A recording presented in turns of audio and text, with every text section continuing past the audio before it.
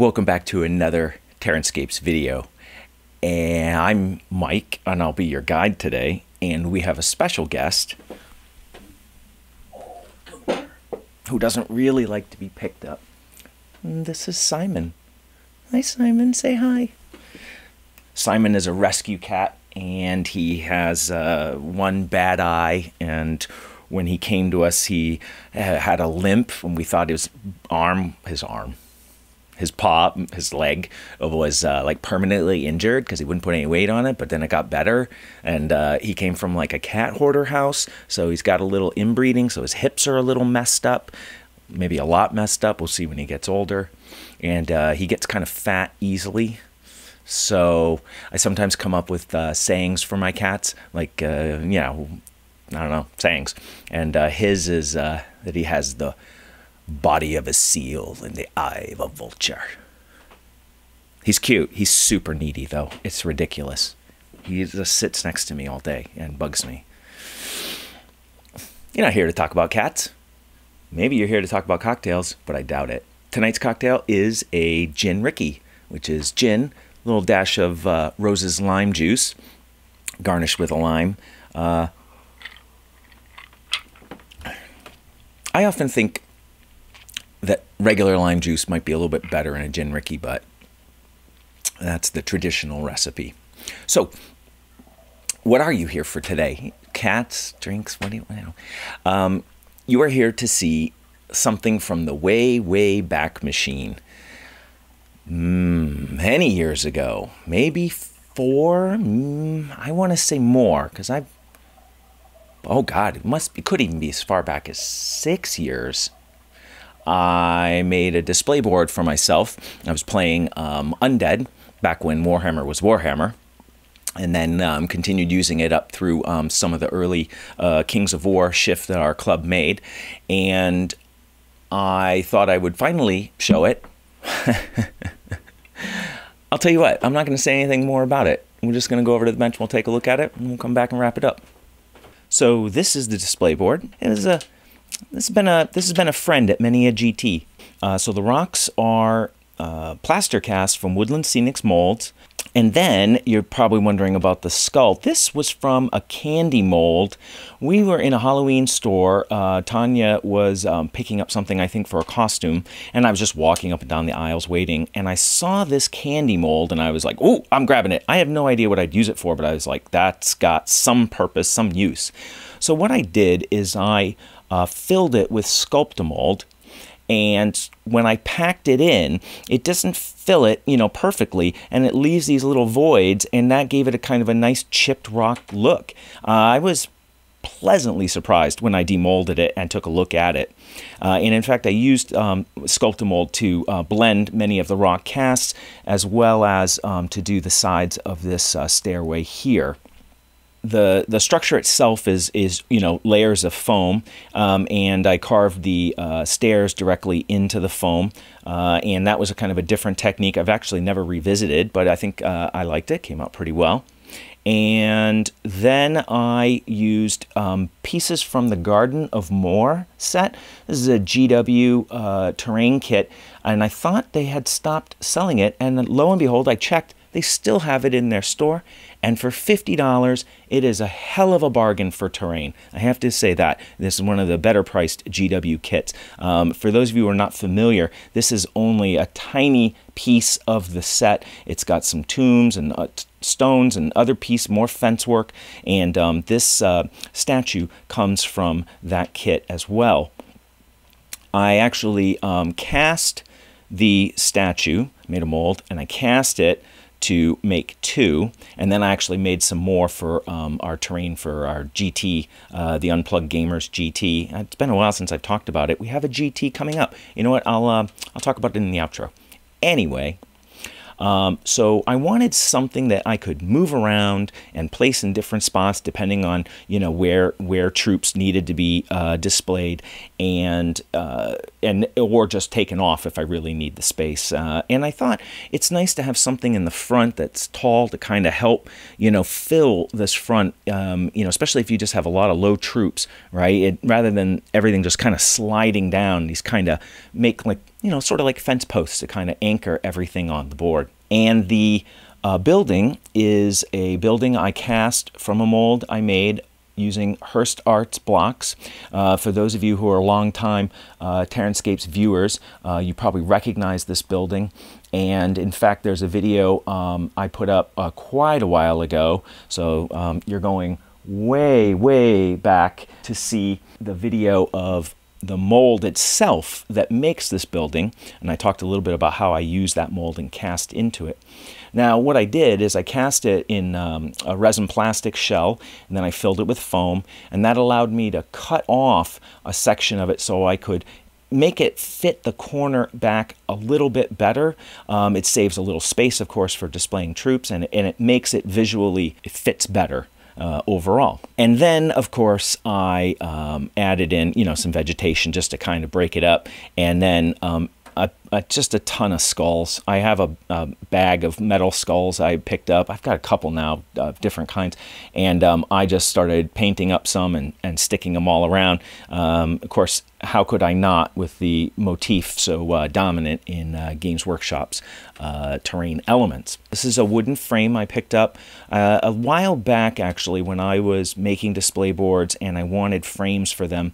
I bought a bunch of frames online from a frame store, and I had them in a couple different colors, and they were just like the perfect size to make a display board on. And this is I think, I don't know, I might even have one more somewhere in the back room. I should mention a little bit about dimensions, thinking about what this could hold. Just for scale purposes, this plateau here is 6 inches wide and about 4 inches deep. This is obviously, you know, a bit narrower, and this, when I used it, was holding a 2,000, even a 2250 point undead army. And undead armies can have a lot of models, and when I wasn't using a ton of zombies, everything fit pretty well. Even a Terrorgeist, which, if you know that model, it's a big model. But once I started adding in zombies, it got a little bit more crowded. But I would put a unit of direwolves over here, or you could have a unit of knights. And of course, I would have you know, characters up here, and then some of my large flying monsters. The Vargeists I would have up in the back, and that sort of idea. Just to sort of wrap up the sizes here. So from the inside of the frame, the actual surface of the board, it is 18 inches to the back, and it is 23 inches across the front. Two more quick things before I go. The weathering I did on this building and some other areas was used with Model Mates weathering liquid. It's sort of water-soluble pigment liquid that's very forgiving. You can wipe it off and apply it more and more layers to thicken it up. I believe Model Mates is out of business now, and I don't know if somebody's picked up their product line. I went to go look for some, and I was like, oh, they're gone. So anyway, that might be I have some bottles, and maybe those are rare, valuable modeling materials now. And the rust I did on the fence was with weathering pigments, and I used a matte medium to kind of chunk it up a little bit, and then kind of, you know, put it wherever I wanted so it'd have a little bit of texture. But that was the technique that I used at the time, and of course you can see the effect that it produced. So that is the display board. There's a lot of fond memories associated with it, a lot of fun comments from it at many GTs, and it really did surprise me. I think I said this at the bench, but it really surprised me at how much I think it's held up in terms of quality from, you know, the things that I do now. Of course, like I said, there'd be many things I would change, but it was nice when I broke it out, because it had been in the closet for quite a while, and I was looking at it, I was like, huh. This kind of holds up pretty well. So that was kind of a nice thought for me, how I felt about it. I did give my patrons a little sneak peek at it with a very special photo. I spent some time and did a little special effects on it. I'm going to keep that as a patron exclusive, but it was fun. I don't often get the chance to just sit and just photograph something and then play with that. So when I was taking it out and shooting some photos, I was thinking, let's have some fun with this. So anyway, speaking of Patreon, if you are interested in becoming a patron, I've made some changes to the rewards, and if you're a high enough level patron, I'm going to do a Google Hangout every month, change the way I handle monthly columns. So I'm going to move monthly columns to a reward level rather than having them open to the public, and all the ones that are up there right now, though, will still be publicly viewable, and there are 32 of them, I think. And so they're really good foundation, because the things people have been asking me about to write have been foundational questions.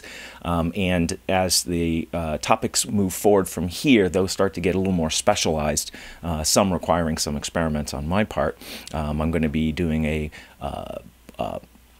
column on brushes, paintbrushes, types of bristles, cleaning them, all sorts of stuff. I bought a whole bunch of brushes to do this because I feel like looking at brushes is very confusing. You know, are these sable hairs? Are these Kolinsky sable? Are they, you know, what other animal hairs are they? Are they nylon? Or, you know, because I don't want to use animal hairs, so I want, what kinds of synthetics are available? It's Taclon, it's, you know, all of this. It's white Taclon, it's golden Taclon, and then, of course, all the different numbers. You know, it's a number 1, it's a 0, it's a 00, it's a, you know, and like, what? How do these all play out in painting?